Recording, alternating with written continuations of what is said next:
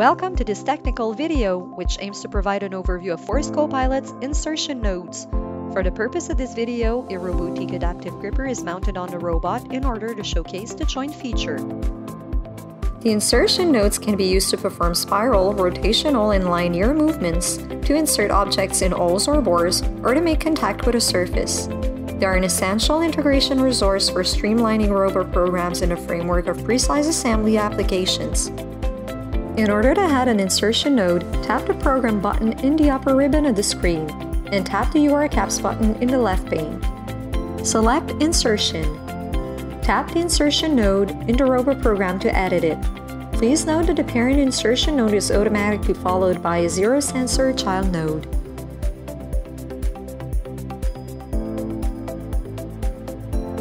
The command window will display the available child nodes, namely the spiral node, the rotational node, and the linear node.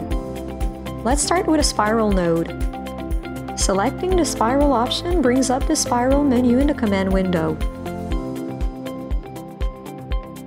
Following a contact established between the object grasped by the end effector or the end effector itself and the corresponding matting part or surface, a spiral motion is engaged to find the path of least resistance.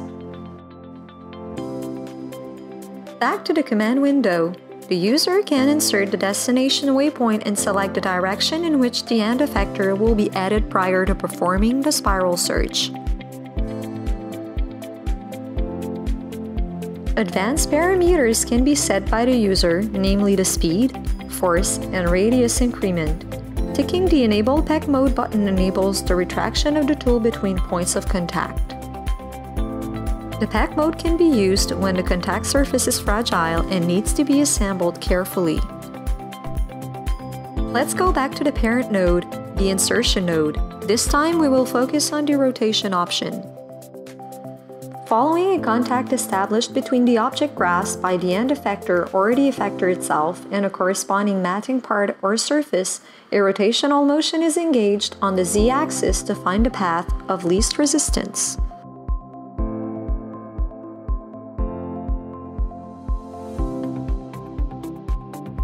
In the command window, the user can insert the destination waypoint and select the direction in which the end effector will be headed prior to performing the rotational search. Advanced parameters can be set by the user, namely the speed, force, and maximum torque. Again, ticking the Enable Pack Mode button enables the retraction of the tool between points of contact.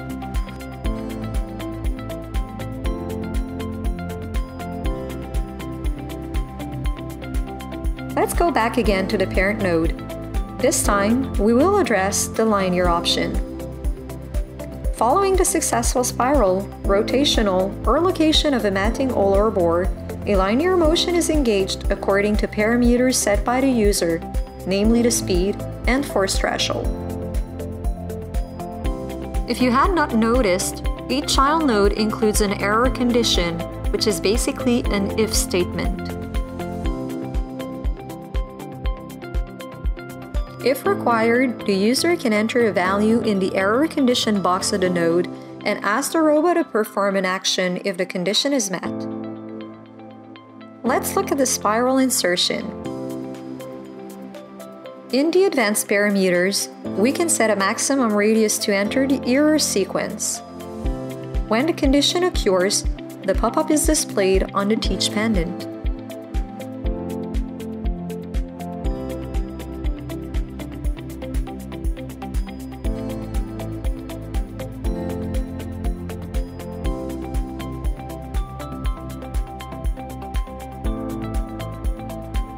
For the rotation node, the error happens when a maximum angle is reached.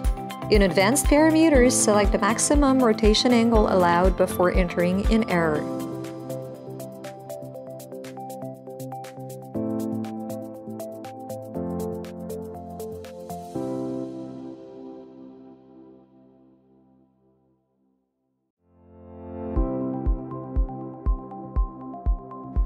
And lastly, let's look at the linear error condition.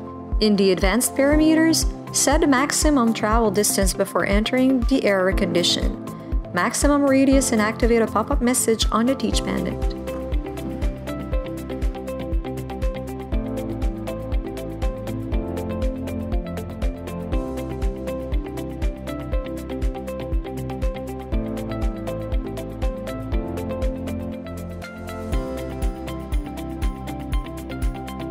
This covers the Insertion node feature of First Copilot.